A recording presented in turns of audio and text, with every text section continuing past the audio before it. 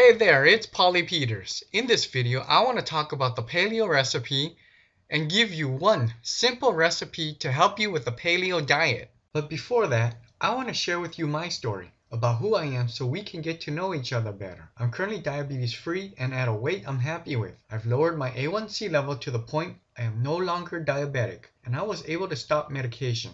But it wasn't always like that in the past. In fact, I used to really struggle with my diabetes and weight. In 4 years, I lost a total of 7.5 pounds. Doing vegan, Weight Watchers, gluten-free, you name it, I most likely did it. My diabetes was so bad, my doctor kept telling me that I'd get vision loss, nerve damage, and kidney disease if I didn't change. But then I discovered the paleo diet. I wish I learned about it before I got sick and gained a lot of weight. It wasn't until a colleague at work told me that his neighbor had success with it that I started. I decided to give it a shot as I had nothing to lose. I finally discovered how to control my diabetes, lose the excess weight, and keep it off. After I used the simple recipes in the paleo diet, I was able to go from a depressed, overweight diabetic to a normal, diabetes-free, enjoyable life. I'm now able to go to the gym 3 to 4 days a week with incredible stamina. Not only that, it feels amazing no longer having to take medication. The following recipe is the exact one I've been using in my diet for the last 2 years. My wish is that it helps you achieve your goal, like it did for me. Now on to the recipe. Beef Burgundy.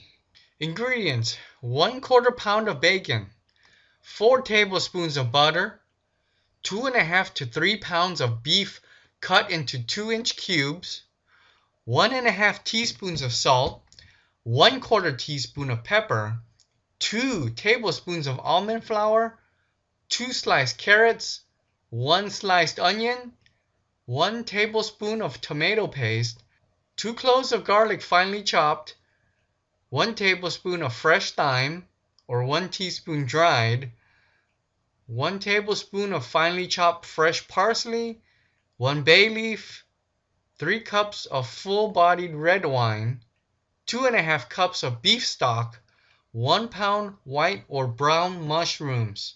Instructions: preheat the oven to 425 degrees. Cut the bacon into short strips. In a deep saucepan, saute the bacon in 1 tablespoon of butter until bacon is cooked but not crispy. Pat the beef dry with a paper towel and add it to the bacon in 3 to 4 batches. Brown each batch of meat, then remove from the pan. Set bacon and meat aside in the casserole baking dish you're going to use in the oven. Sprinkle salt, pepper, and almond flour evenly over the meat. Bake the meat in the oven without a cover for 10 minutes so that the flour absorbs into the meat and creates a slight crust on the outside. Remove from the oven and turn the heat down to 325.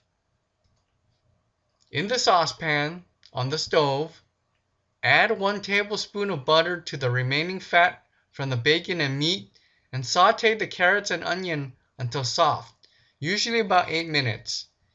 Add the tomato paste, garlic, thyme, parsley, and bay leaf. Stir in the wine and beef broth and bring to a gentle boil. Let it simmer for 3 to 5 minutes, then pour over the meat in the casserole pan. Now cover the dish and cook in the oven for about 2.5 hours. While the meat is cooking, slice the mushrooms and saute in the remaining tablespoons of butter. Saute them in 3 to 4 batches, adding butter as needed. Set the mushrooms aside. When the meat is done, remove the casserole pan from the oven. Put a bowl under a colander and pour the meat in liquid into the colander so the liquid drains out. Bring the liquid to a gentle boil and simmer for 8 to 10 minutes. Pour over meat and mushrooms.